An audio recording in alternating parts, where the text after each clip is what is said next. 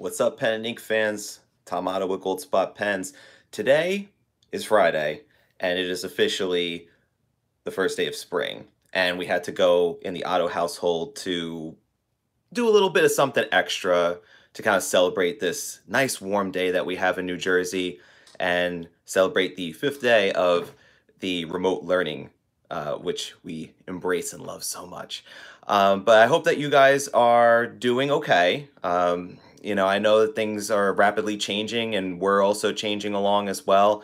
And, we're trying to do whatever is the most safest and responsible thing when it comes to being able to make sure that this does not get to the levels of which we had seen in other countries, Italy, China, and making sure that everybody's, especially the elderly, that we're going to make sure that they're well taken care of and not exposed to this crazy thing that's going on. So I know you've been hearing a lot about this, so I'm not going to go too much into it, but today I want to show you guys pens that I have that are in my current collection that I'll be using throughout the pandemic because I'm not going to be getting any more new pens except for the ones that maybe I might be picking up at the office, might swing by there when no one else is around and maybe grab a few things. So if there's a few things that you'd like to see on these live videos, let me know and I might be able to swing by and grab one to do like a little live unboxing or something like that. So, but while people are not there at the office. So let's take a look. Take a look at some pens that I have in my current collection. So let me switch the camera back around. Got the outside. So I set up a little area in my work space here. Like I mentioned the other day, I had to kind of do it outside. And I got some strong light coming through, that nice bright light coming through the window there. I'm going to open it up a little because it's kind of getting a little warm. So I was showing you guys the other day, I have 3 pens that are currently inked up. Let's not include that one here. So this is one of my most favorite pens, and you'd seen this on the Tom's Top 5 Pens of 2019. And this is the Lamy Bauhaus, the Bauhaus Edition 2000, which is actually showing up really nicely in this light. You could really see that nice blue, navy blue color, which comes out quite nice right now. And this clip is just like, it's polished that mirror finish, and it's got some finger, marks and whatnot. But so many things to like about this pen, and I had mentioned it on that video. Just the hooded nib, the slip cap, the feel of the Macrolon material, the hinged spring-loaded clip here, the piston fill. It's just so much to like about this pen. I've been holding out for so long on a Lamy 2000 just for the right one to come along, and I think this was it, despite the fact that it is quite a shockingly expensive pen for a limited edition Lamy pen. But that's definitely one of my favorites. I was glad to ink up this week. Another one I picked up this week, actually grabbed this from the office, was this Opus 88 demo. And this is the demo I showed off on the journaling demonstration the other day. It is a eyedropper fill fountain pen. So you'd have to open up this section here and drop ink using an eyedropper right into the barrel. And it has a safety plunger here, safety valve, that when you open it up like this, you'll be able to take advantage of the full amount of ink that's in this barrel. Whereas if I had it closed like this, I might be able to write a little bit with this big Pilot Parallel nib, but it would soon then run out of ink within maybe like a half a page or a page or so. It's a cool pen to do something like this little header that I put here, the pens for the pandemic.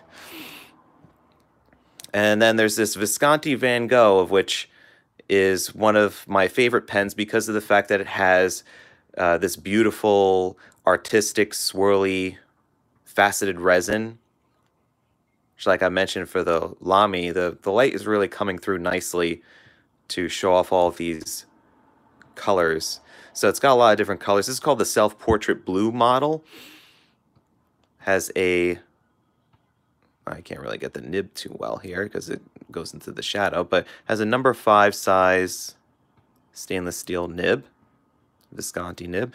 It's a fine point, but it writes more like a medium or even a broad. It has a great flow, but it does have a rather large tip size on it.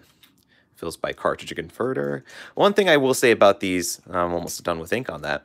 One thing I will say about these Van Goghs is that one thing you have to be careful of is not to rinse out the inner part of the cap here, because there is the metal, and if you leave water and the metal in here, it just will start to corrode the inside of that magnet that's there. And then I noticed like it would have an issue with capping the pen. It was a very loose cap of the magnetically sealed part of it here. So what I did was I used some metal polish and I polished up the inside, and now it caps just fine, but it kind of gave me a little bit of a problem before.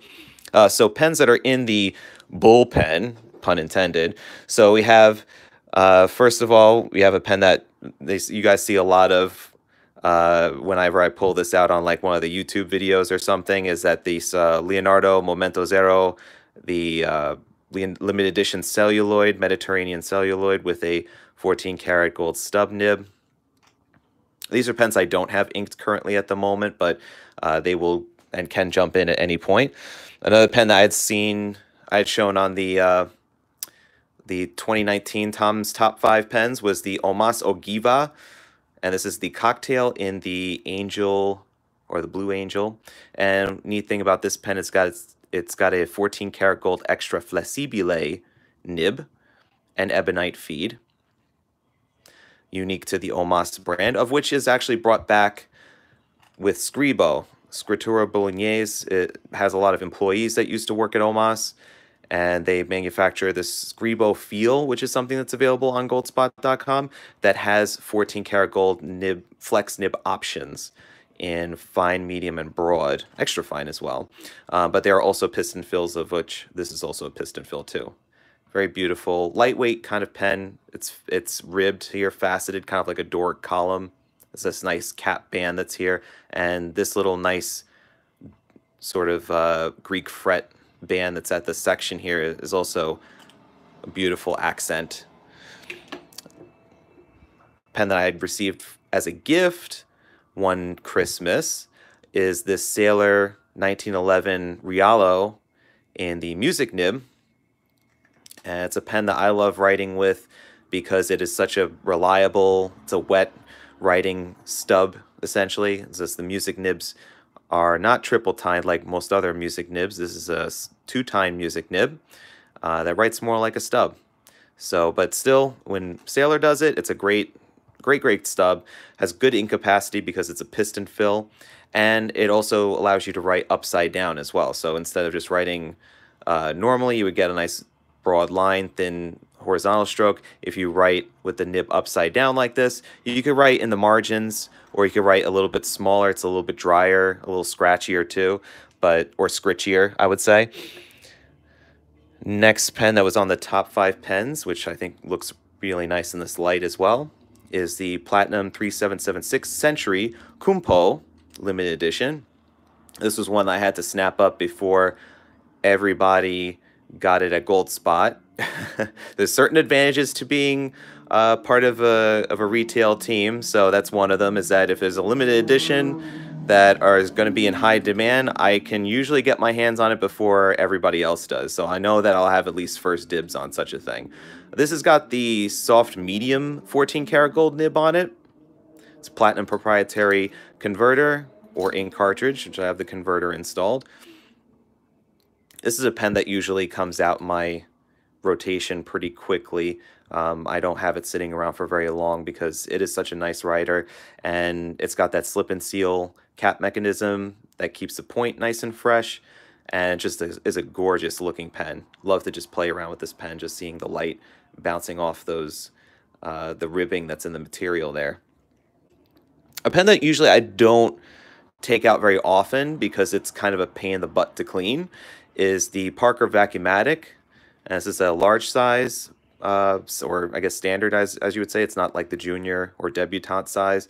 This is the Azure Blue, which, I mean, for the same reason that I just absolutely adore the Momento Zero, the Parker Vacuumatic with these stacked rings of this pearlized, like, celluloid type material is just beautiful to look at and reflect awesomely in the light. Reason why it's kind of a pain to clean is because this is a vacuumatic system, so it's fully functional. I have a good diaphragm that's in here, but the thing is, it just it takes such a long time to get this thing to clean out properly. Yes, Mike, I had to take it out. I had to take it out to show the world. This is my collection here. I'm showing you guys all the pens that I have at my disposal for the pandemic. So another pen that I have that I like using, and I've been taking out a lot because of the nib change I did on it, is the Esterbrook SD. So this I had also modified with a little Rook Coffee sticker. And I know people are probably like groaning about, oh, how could you put a sticker on such a nice pen? But hey, people leave the stickers on their Pilot pens, so why not actually put a cool looking sticker on a pen? I just like this. I love Rook as a brand, kind of like a fanboy of that particular brand of coffee. One thing I did to this pen was I put this is a 14 karat gold Yovo nib that's been modified and actually given to me by Mr. Penboy Roy. And what I did was I bought a ebonite feed from Flexible Nib Factory. It's a Yovo #6 ebonite feed, and that way it could kind of feed in that ink, because originally I had the standard plastic Yovo feed that went with it, and I just would always get to that point where like I'd have to like either shake it or like I'd have to advance the converter to push up the ink to get it to flow again, because like it would flow pretty nicely, but then it would just kind of starve out on me, and I would have a hard start and wouldn't be able to get it to write again. But with this ebonite feed, it's been able to keep up pretty nicely and give me a nice solid wet flow. Another thing I like about the SD is just its size. Nice gorgeous blue marble acrylic, and that cool capping mechanism is fun to toy with, because it has that spring-loaded inner cap that's there, so you know it's nice and tight and that the point is sealed. So it's another cool pen. I enjoy it a lot. This is an Edison Menlo, which I had custom designed, or it was just a custom pen, because this is not a production model pen from the Edison Pen Company, but Brian Gray made this for me. And currently I have a stub 1.1 millimeter nib on it. This one also doesn't see much action for a similar reason as to the Vacuumatic, is that this is the push filler, or I guess they call it the draw filler, or no, this is the push or the draw filler. It's the one that doesn't have the diaphragm like the Vacuumatic does. So with these, it's a little bit harder to clean out. You have to keep plunging it over and over again just to be able to clean the ink out of the pen when you're done with it. And it does hold a lot of ink in there. So if I want to fill this pen up, I'm committed for at least like a month or 6 weeks with this particular pen. That's why I opted for a stub nib on it, because at least it'll keep the ink flowing a little quicker. This is such a nice, beautiful, transparent in some areas sort of acrylic, that I love this look, and I love the fact that the entire line of Menlos, that they have lots of different colors, all sorts of nice colors in that collection. And then there was the other, I think this rounds out the top 5 of my 2019 top 5 all-time post that was on YouTube. And this is a Herald from way back in 2009. So this I had custom made back when Brian was making pens out of his garage, and the Edison Pen Co. was mostly just Brian and Andrea. And Andrea, I don't know why I pronounced her name that way. I'm just pronouncing things weird today. But yeah, he made this, and actually it was during the time where he would have a live cam set up in his workshop, so you could see the pens being made on the lathe. So that was also a cool little neat tidbit about that. But this was my really, first expensive pen that I splurged on, outside of a Lamy Safari, which we'll get to as well. But this was like my next level sort of pen that has always been with me and still continues to look amazing and write amazing. So can't argue with it. Gotta keep it. This was a gift that we received with compliments, visiting the Kaweco pen factory and offices in Nuremberg, Germany. So this was sitting there waiting for us on the conference table. We each got one of them, each of the Gold Spot team. And it's pretty cool because it takes into account a little frankenpenning, taking the white grip section, white cap, black barrel, and a black nib, and it looks really cool. I think that this could go if they decided to make this like part of the standard classic line. I think that they could sell these if they wanted to, this particular design. I think it's pretty neat how you could combine different colors and come up with a different fashionable look for a pen. This is a fun pen to take with you on the go because it fits in just a standard international size cartridge. You could get a Kaweco Sport converter for it, but it doesn't really hold that much ink. But this is more of a pen that's great for just taking out, like keeping it in your pocket. It's a knock-around pen, but it can take its abuse. Similar to another pen that I have in the case here, which I have two of, which are Lamy Safaris. I took this one with me to Germany when visiting the Lamy factory. This is like, I think one of the first few pens that I actually had owned, fountain pens wise, that I still have with me. And this is a no-nonsense, Bauhaus-inspired plastic material for the cap and everything, but it's such a nice writer.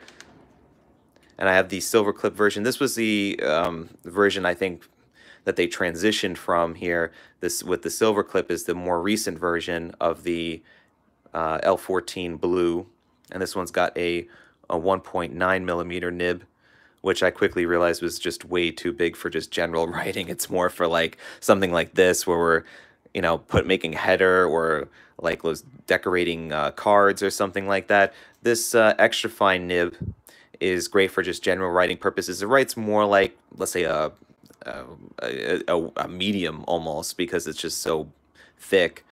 Which, I mean, I know people aren't too much fans of the fact that an extra fine writes that thickly, but I don't mind it so much as long as it's in that ballpark. So another pen that I have here is actually a Gold Spot pen. This is a Memento. I don't know if you guys remember this line that we had made a few years ago, but these were it's a Taiwanese pen, but it's made from this nice colorful acrylic, and this is the ballpoint version. We did have the rollerball and fountain pen, but happened to, you know, just happened to kind of fall into my possession one way or another. I think I ended up buying it for because it was like one of the last few pieces that were left. But it's a cool pen. You know, it's just I need to have like a ballpoint available at some point just in case all of maybe my ink goes bad, or I just break all my bottles of ink, or detected at the front door. I got that Ring doorbell set up there. All right, so we're almost done here. This one's actually have to get repaired. This is a Waterman Stalwart, made in USA. It's a pen that I purchased off of eBay because of its flexible 14 karat gold nib, and it's got a lever filler, but unfortunately, the filling system broke. So now it just sits in my case here, and unfortunately is kind of being neglected at the moment, but at least it's cleaned out. So it's an important thing that if you do not use your pens for a long time, you clean them out so that the ink doesn't crustify in there and become an issue for when you do want to start writing with it again. And then lastly, we have the Pilot Parallel. This is the 6.0 millimeter nib, but it has no nib because I put it on the Opus 88. So Carol asked, where do you go to get that pen repaired? So, Carol, if I were to get this Waterman Stalwart repaired, I would have to go to a person that I've gone and sent pens to in the past. His name is Aaron Zvabik of Penteeks.com, and I've sent him a few of my pens before to get refurbished or to get the filling systems repaired, and he does a great job. Fairly decent turnaround, like about 2 weeks or so, and was able to get it functioning, no muss, no fuss. He's pretty close, and I think he also had taught Brian Gray doing some stuff with the with at least nib adjustments and things like that. So he came recommended to me through Brian Gray of Edison Pen, so I've used him personally, and that's who I would go to get this fixed. However, I just have not had the time to get it fixed. But It will be eventually at some point. I would do like writing with this. It's just that I have so many other ones to keep me busy during these times. So I appreciate you guys tuning in. And I want to know in the comments below, let us know what you're writing with during these times. And for right now, I mean, it's going to be a long time, I think, until we get back to normal. But hopefully we'll be able to get through this together. So feel free to comment below and let us know anything that you want us to cover in future live videos.